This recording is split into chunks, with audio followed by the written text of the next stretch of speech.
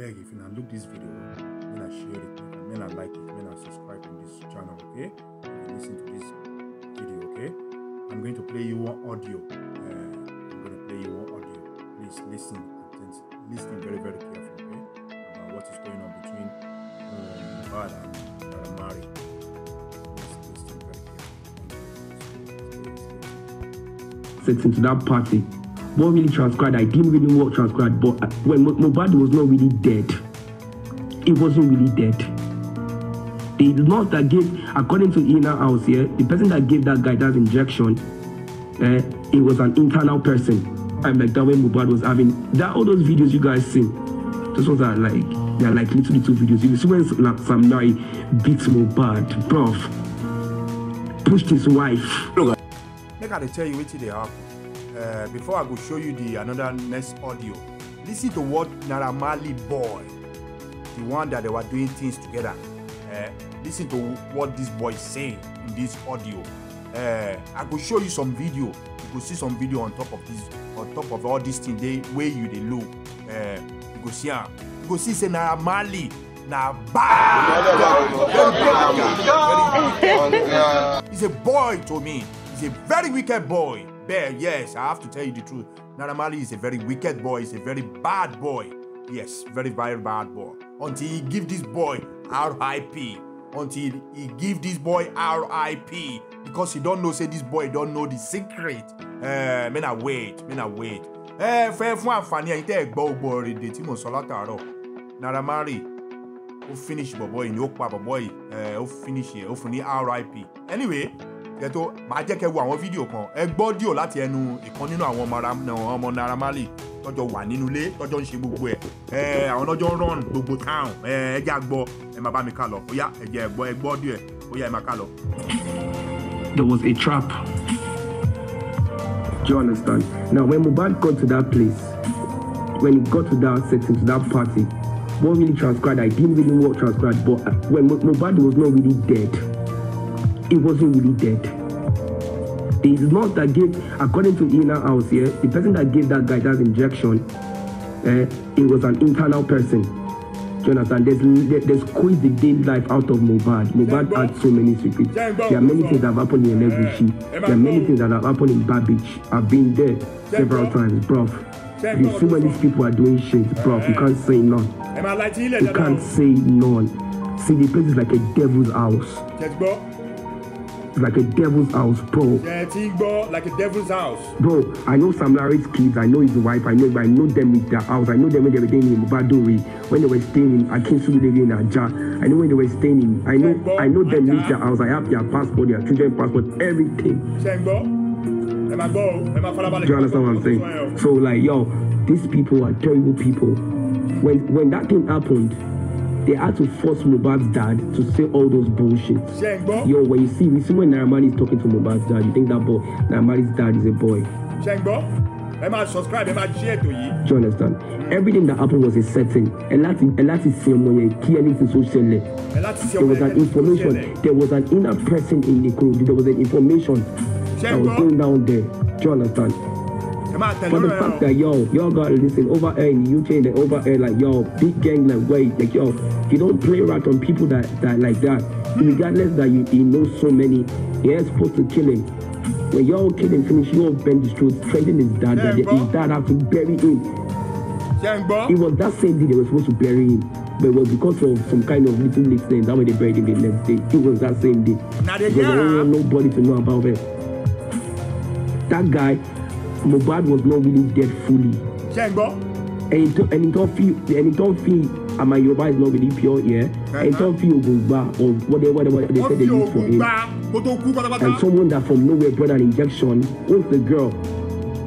Why is them Cubana not talking about it? The person that brought them to the show. The general because themselves. Why are they talking about the show? Why are they acting like nothing is popping? You see when the dad was talking that day, you see the fear in the dad's face. Mohbad's neck was fused and bent in a casket, a boy of 27 years old. 27 years old, bro. That thing, if I tell you, if they give you that thing to drink, bro, if they give you that thing to drink, you can't stay in their room. You will start to see things like evil spirits. Shengo, boys and talk about like it to you. That's what I'm saying. Bro, that day I slept at the security gate. I was there for just like 3 days. Oh my God. When Sibla came to pick me the next day at the gate, he took me back to Naira Marley, blah blah blah blah. I told her, yo, I see. I can. If you add this chat, I will show you conversations of me and someone that texted me today. That this guy, you told me about these things that happened that time, but I didn't believe you. I told my friend that, see, I was in Naira Marley's house and they almost drove me because they felt like I knew some things about the house and I didn't know. I was just there for like 1 week. Chatting, bro. Do you understand? These people are like evildoers, bro. That's what I gotta tell you. Like, they are evildoers, bro. Bro, there are many things that goes down in that place, in that street alone. Do you know how many people's parents they've paid off that they died the case? Do you know how many girls know things down there? Do you know how many girls are in the house? If you see like 100 girls in Naira Marley's house, bro, and few boys, dirty boys. See some sleeping on the couch, some sleeping on this thing. Some as they wake up, they give them the job like this. As in, some of them don't run mad, bro. No cap, sailors. Do you understand what I'm saying? Like, bro, see, my dad has helped. My dad is a GPR of Terror Squad in Benin City. Then he has helped Naira Marley in 2021.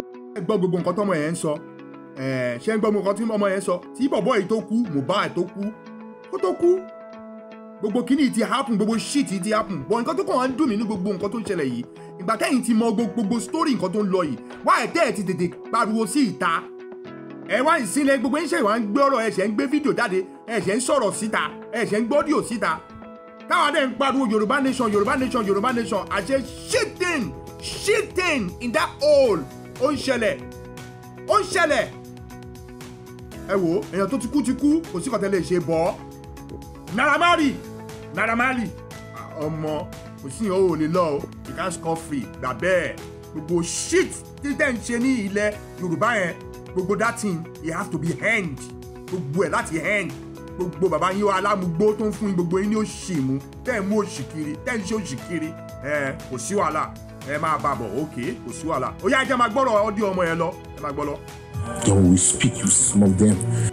Ṣẹ́rí gbogbo nǹkan tí ọmọ yẹn sọ ẹ pé òtítọ́ ọ̀rọ̀ ló sọ.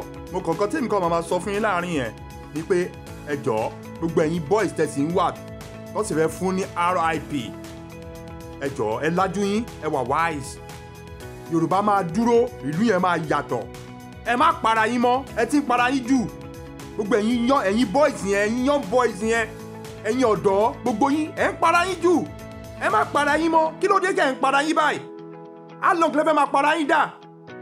Ẹ lè máa para yín báyìí kí inú òbí yín dẹ̀ máa dùn. Gbogbo ọ̀rá nǹkan ẹ̀ ń ṣe kiri, ẹ lọ ti ọwọ́ aṣọ ẹ lọ ti ọwọ́ ọmọ yín, bọ̀ ẹ lọ tì í bọ àpò yín, ẹ má yọ síta mọ́. Gbogbo shit tẹ́ ń para yín kiri yìí. Òun ni ẹ tútù drop kan nínú ara yín, olórin ni. Ẹ kàn wá hate ara yín, ẹ ń fúnra yín ní mùkúmumu. Ẹ gbọ́ story mi bá, àgbọ́ story lọ́rùn yẹn, ẹ ń para yín just like that. Ẹ ń para yín bí ẹdìyẹ. You kill yourself like a goat, like an animal. Naira Marley, o ti gbọ́ gbogbo shit tọ́nú òun ṣe látàárọ̀. O gbọ́ gbogbo ẹ̀ man. O gbọ́ gbogbo shit yìí man. Anyway, gbogbo ẹni tẹ́ bá mọ̀ nípa ikú bọ̀bọ̀ yìí tó kú yìí, kẹ́yìn náà má kú mọ́ o. Kẹ́ má kú mọ́ o. Ẹ má kú mọ́ o. Gbogbo ẹ̀yin tẹ́ ń join street culture oríṣiríṣi, gbogbo ẹ̀yin young boys tó yẹ pé ògo yín máa bright.